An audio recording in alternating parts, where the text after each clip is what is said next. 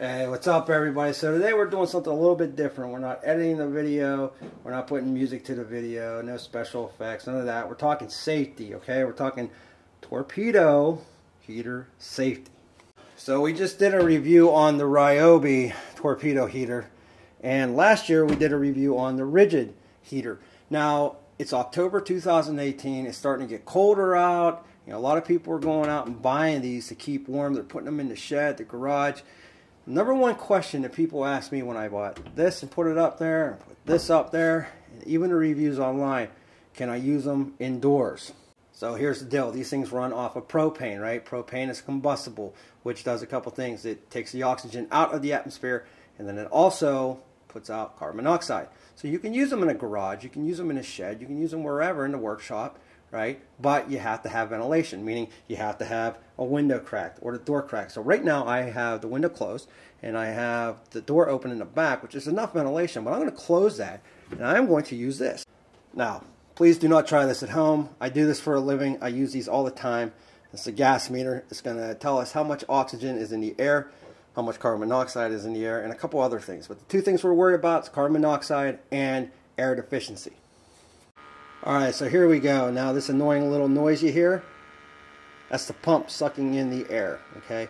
Now what we breathe on a normal day, right, is 20.9% oxygen, or 21 if you want to round up, 21% oxygen, right?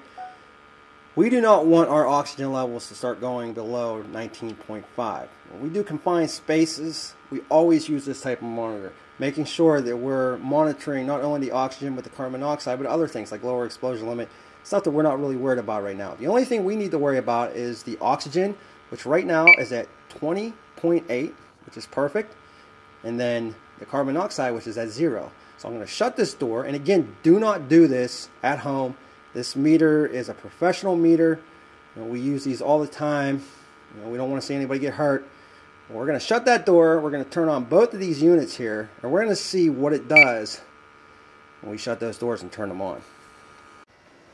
Now, the first one we're going to turn on is the rigid, and we did a review for this last year. I'll put a card up there for it.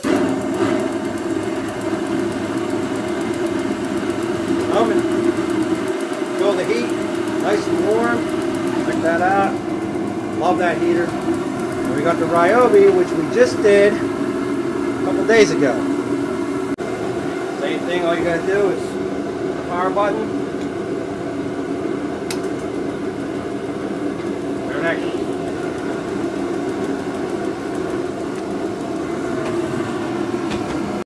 Now we got both of these going full bore right now, and it's probably a little bit loud, so I apologize. But what I'm gonna do is I'm gonna shut that door. Again, please do not do this on your own. I have a meter, I am protected.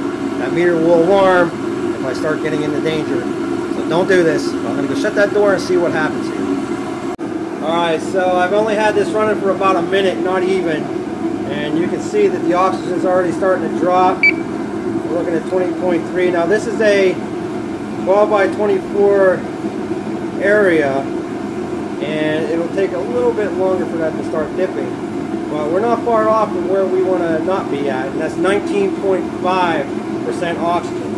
Again, our normal breathing is about 20.9%. So let's keep this on for another couple minutes. Now you can see we're starting to register some carbon monoxide, not much yet, but it's fluctuating up to 1 and 2. The more we let these run, and it's only been about 2 minutes, it'll start going up a little bit higher when it starts sucking that air out.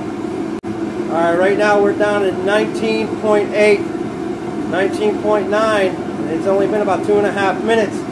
So you're seeing it's sucking that oxygen out, right? It's using that to combust. At 19.5, that'll start to alarm. So right now we're heading to where we don't want to be. And now it's looking at, there you go, 19.5, it just went off. Oxygen deficiency. Carbon monoxide starting to go up. We're 5 parts per million right there, 6 parts per million, and so on. It's going up 7, 19.4. See the oxygen dropping, the carbon monoxide is going up to 8. You can see it right there, 9, 19.2. All right, we're shutting her down. We're shutting her down right now. All right, you can see I open up the door. Carbon monoxide levels drop, but the oxygen is still at 20. We want that at 20.9, so we're at a low alarm. And we're getting that ventilation in here. As soon as that goes back up to, well, it should actually go off now. Alright guys, so I open up all the doors in the window here, and we're standing right out in the yard here. Well, almost out in the yard, but long story short, we're still a little oxygen deficient. You see how that thing went off, right? How long did that take? It was about 2.5 minutes, and we're already oxygen deficient at 19.5. And when it went lower, it started going lower faster, and that carbon monoxide started to go up pretty quickly, right? At 35, I believe, parts per million on the carbon monoxide, this is when that alarm starts to go off, right? But I'm still sort of standing in that shed, and you can see I'm still at 20.3, so I'm still not up all the where I want to be. You know, that's still lingering in here, right? So, you know, this is it's a pretty serious thing here.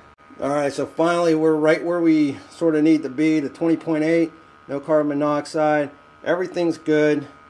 You know, I had that door open for about 5 minutes now, and the area that we were standing in where that started to go off, you know, it's okay now. But at the end of the day, here's the deal. You know, I see a lot of comments asking, can I use these in the house? Well, first off, no, you never want to use these in your house. If you use them in the garage, crack your garage door at least 2 feet, right? At least 2 feet.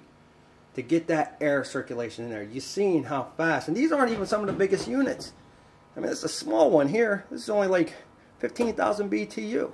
It's like 85,000 BTU, right? So if you got that door shut and you're trying to stay warm, you're not knowing what you're getting into, right? So this is why I wanted to post this, because a lot of people I see online, can I use this indoors? Well, yeah, in a way you can, but you got to be safe. You got to think about what you're doing. Keep those doors open up those windows, get that circulation going, and make sure that you're not suffocating yourself by a lack of oxygen, carbon monoxide poisoning. End of story. So I hope this helps you.